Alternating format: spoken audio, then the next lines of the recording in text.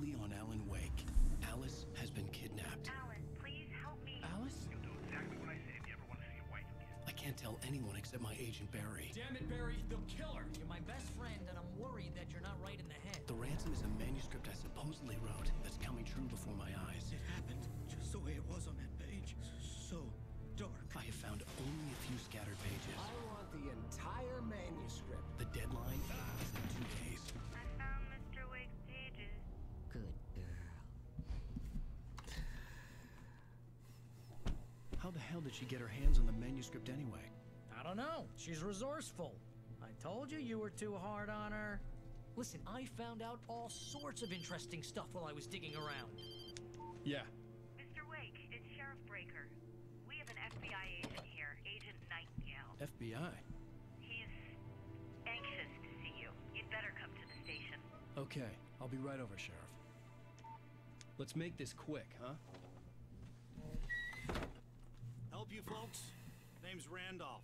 I'm the manager. We're looking for Rose. Works as a waitress down at the diner. Rose, sure. Nice girl. Who wants to know? I'm Alan Wake. The writer, huh? I heard on the radio you were visiting. Well, I'll show you her trailer. That Rose, she's a nice girl. Always pays her rent on time. As I was saying, Al, I found all sorts of weird stuff from the local newspaper's archives. This place is crazy. Disappearances, mysterious deaths, urban legends come true, and get this, most of this stuff takes place around Cauldron Lake. Well, you ain't wrong, mister. The Indians thought the lake was a doorway to the underworld. I'm the God-fearing type myself. I don't hold with that sort of thing. Yeah, okay. Anyway, there was an island there owned by a guy called Thomas Zane. Now, some of the articles I found about him make him out to be a famous writer, but I ran a bunch of searches, couldn't find a single thing he wrote. Zane was heavily into diving, so much so that the place came to be called Diver's Isle. But the volcano under the lake erupted in 1970, and Zane went down with the island. I don't know that. Yeah, how about that? It was there in the morning, as if it had fallen from the sky. But it would take a tornado to lift something like that. We're damn lucky it didn't crush any of the trailers. I don't know that conversation's out of the way. Welcome back, everyone, to Magius Plays Alan Wake. A lot has been happening in this story so far, and it's about to get a lot more complicated. But for now, we just need to follow along and try to get the manuscript from Rose. It gets better. A local girl, Barbara Jagger, drowned in Cauldron Lake just a week earlier. They were lovers. Sure, Jagger's a local spook story. The Scratching Hag comes for you in the dark. Childish stuff like that. Anyway, Al, I'm just getting to the best part. All of the articles about this stuff were written by Cynthia Weaver. I asked around, and she's that crazy bag lady you met. What, the lamp lady? She can be a little loopy, but she's not homeless or anything. Yeah, anyway, she knew both Jagger and Zane before they both died, and she had some kind of a breakdown.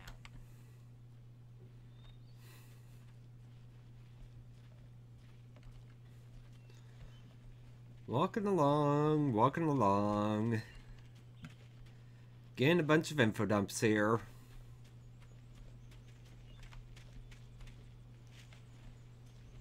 Well, mister, this here's Rose's trailer.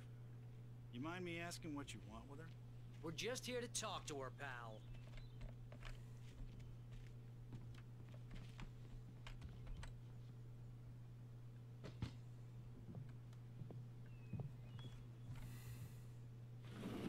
Welcome to... Oh dear, Mr. Wake. I'm so glad you're here. Rose, you have my manuscript? Oh. Oh yes. Yes. Please, come in. That's not at all suspicious. Hey, this is really good. Rose, Yes, my manuscript. I really need it. I understand. I know what you need. A muse to inspire you. Oh, for Barry. She doesn't have anything. Yeah, hey, Al. Oh, what's... Oh. Barry,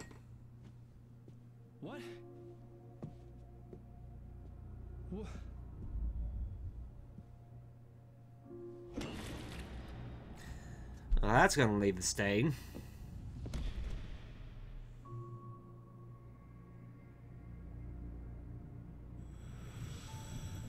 It's coming for you, hiding in my barber's skin. I'm too weak to stop it. You must turn the lights on. I promised I'd come visit you and your lovely wife. You must finish what you started. I insist. You must turn the lights on. Turn the light on. Back to work, boy.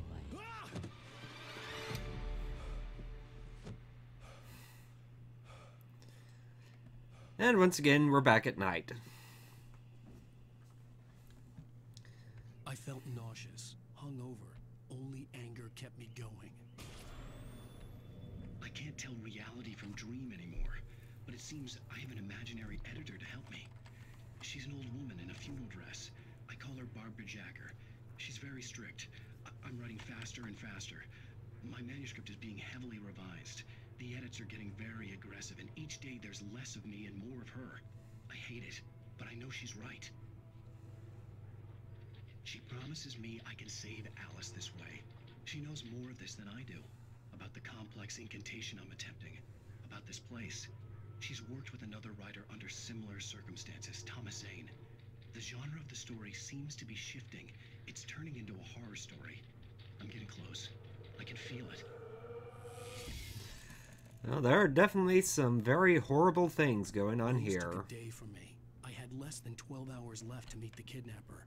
All I could do was get Barry into the car, work something out once I got on the road. Barry was out of it. He was way too heavy to carry. You're right. I deserve more money. So handsome. My gun and flashlight were gone. I'd have to find a way to get Barry into the car as quickly as possible. There was no time to waste. Not getting there. It's dark, and when it's dark, that's when the Taken come out. And without any way to defend ourselves, we are very vulnerable. I just stepped outside to catch a breath of fresh air. Let me tell you, the weather's getting heavy. Nights like this make me especially glad I'm here talking to you and not home in bed. Once the weather takes a turn like this, I can't sleep at all. It's all tangled bed sheets and dark thoughts, punctuated by the occasional plunge into nightmare. Is it just me? Well, perhaps it is. But I hope I can make the night a little bit easier to get through. Caller, you're on KBF FM. Hey, it's Walt Snyder. What's on your mind,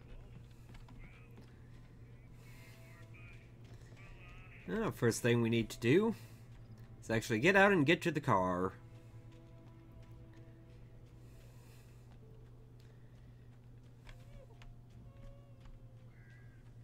Oh, you're gonna get it now. God knows what you've done to that poor girl. This is Agent Nightingale, FBI! Get him up, Hemingway! You're under arrest! You move a muscle, I'll unload right in your goddamn face! Stay right where you are, Slade!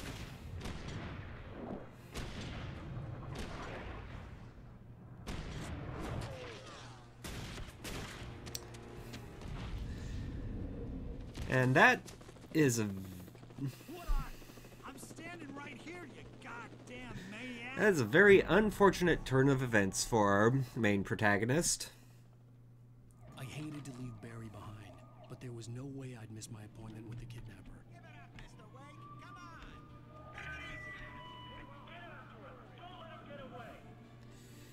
No, we definitely can't go back that way, so we'll have to hope Barry can fend for himself.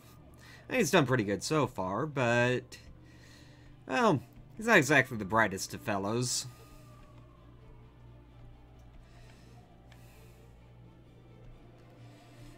Still, right now, we have more pressing things to worry about.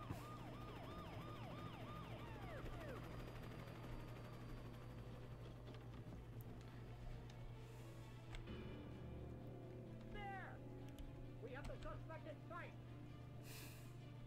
Okay, men. Keep your eyes peeled. He's gonna try to make it through here. Oh, damn.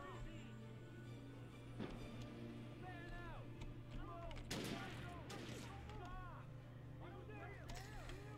Unfortunately, now the light is not our friend. We need to make sure the police don't spot us as we make our way through these deep and dangerous woods.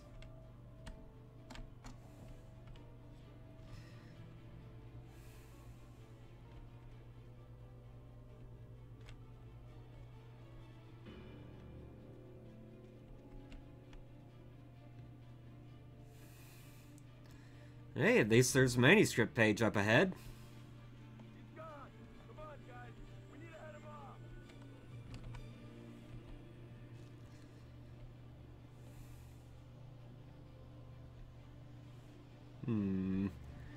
I have more of the fog blowing in, and that's not a good sign.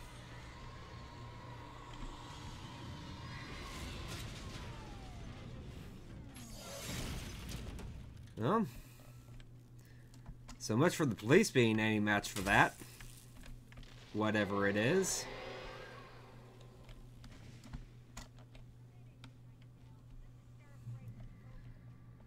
Well, at least we have a safe point here.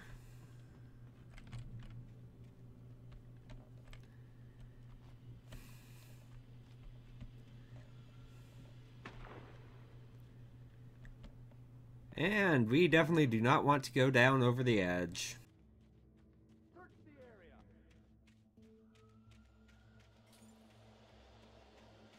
Stay sharp.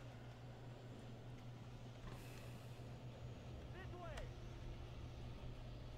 Over here.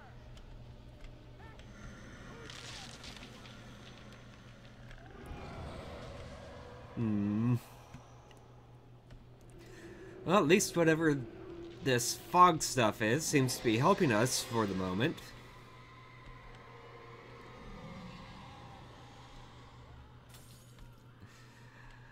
Then again, I'm not sure I would want this as an ally.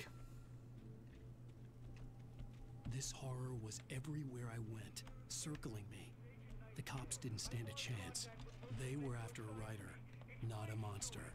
Wait, are you seriously telling me that Ryder just took out my deputies? Are you kidding? I mean, have you seen this guy? He wears a tweed jacket. Yeah. Unfortunately, the police are in no way prepared to handle what's going on here. And ironically enough, the only one who is well suited to handling this is the writer.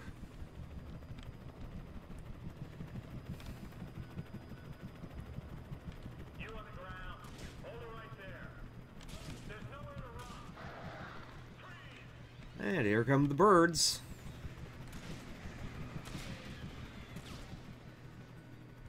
Yay. And those are some dang nasty birds.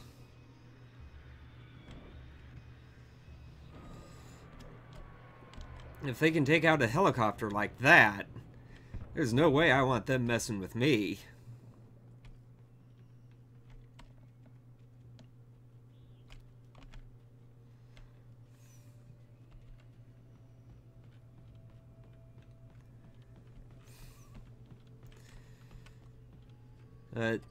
They definitely seem to be helping us out a little bit.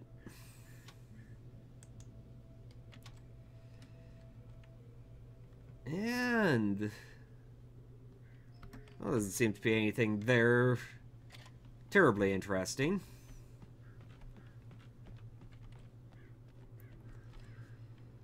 Maybe there's something we can do here. This is James. Mulligan, Thornton, come in. Over. Thornton here. James, we got both Wheeler and Rose in custody. They didn't put up a fight or anything. Why, they were... Hey, what are you... Come on. Sit down and give me that. James, Mulligan here. Over.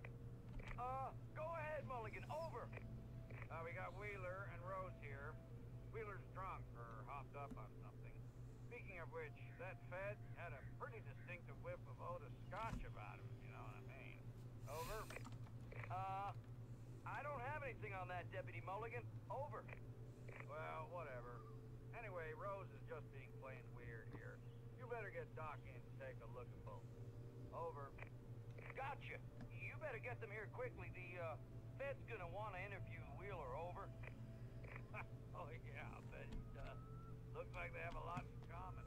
Mulligan out. Well, Barry's in police custody, so there's at least a little bit of good news, kinda. And Rose... Well, there's something wrong with Rose right now. I could see the lights at the radio station in the distance. Well, I guess that's where we're going next, then. Head back down the stairs and follow the trail.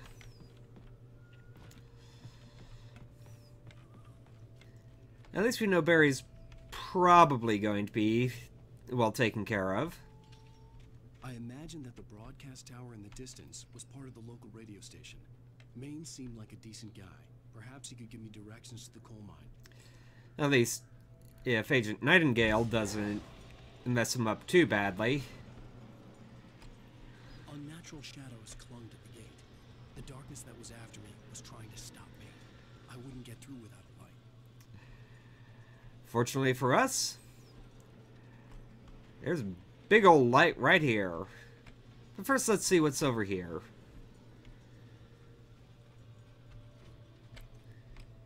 Well, looks like an old generator, which we'll need to crank up. That was easy enough. I need to get that light pointing in the right direction.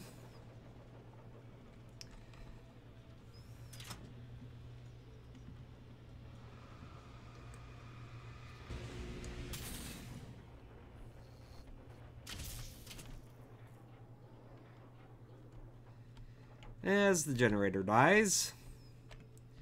Can we get it going again? No, doesn't look like it.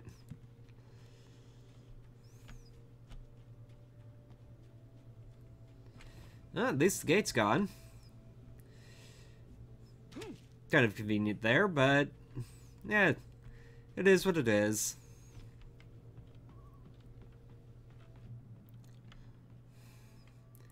It's not like we were going to be able to take that light with us anyways. So down we go.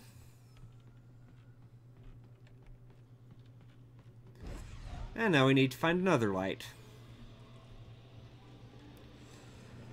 And hey presto, there's one right here. Nothing else to help us out though.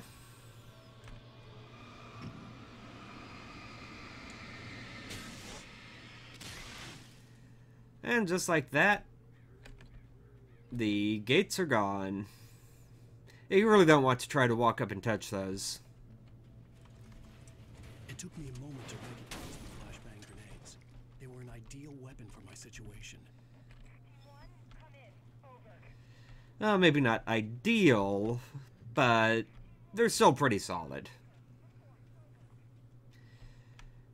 They work just like the flares. Just with a lot more damage.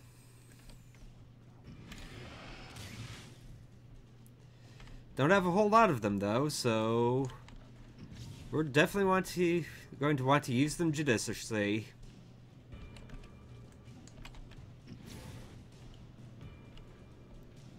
At least until we get a real weapon we can use.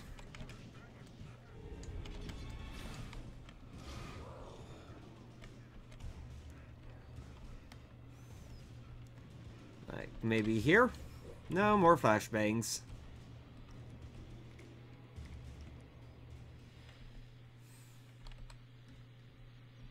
And here's another call. You're on KBFFM with Pat Maine. It's Milt Peabody, Pat. What's on your mind, Milt?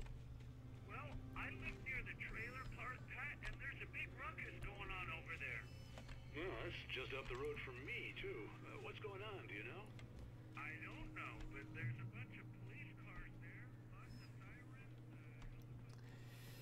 sirens. More flashbang grenades, more batteries. That's definitely going to help us out in this situation. Gather up, boys. And go on down.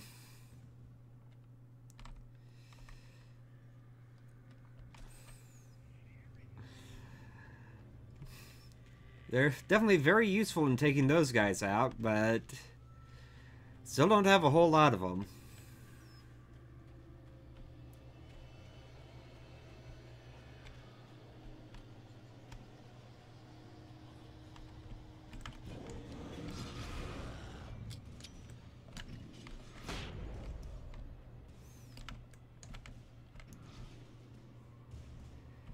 Let's just keep moving along.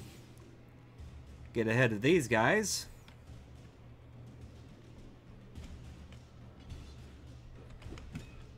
And maybe we'll actually have something useful up here.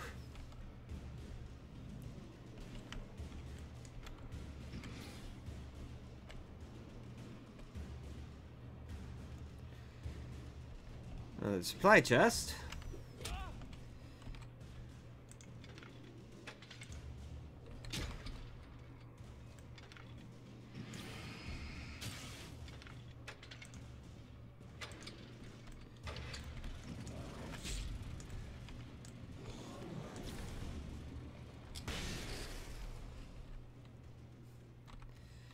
Not the best way to end this out, but it works. Kinda. Trust no one in the dark. Yeah, I'm getting that idea there.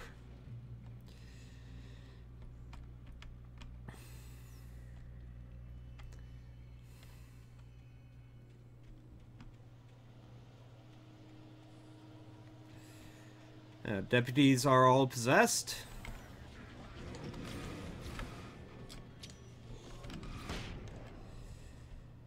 Which makes things pretty nasty for us.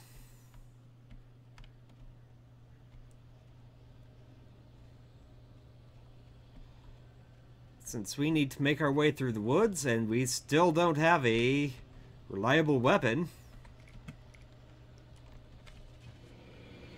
I had a feeling y'all would be showing up here before too long.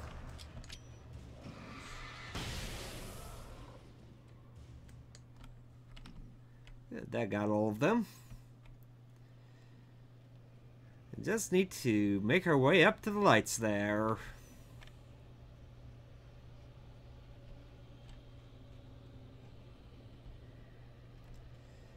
The Taken are everywhere.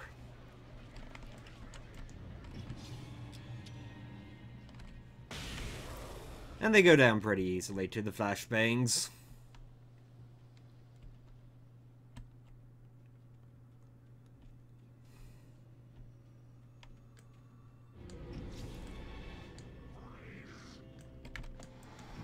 Now, something tells me this guy's going to be a bit more of a challenge. Or not.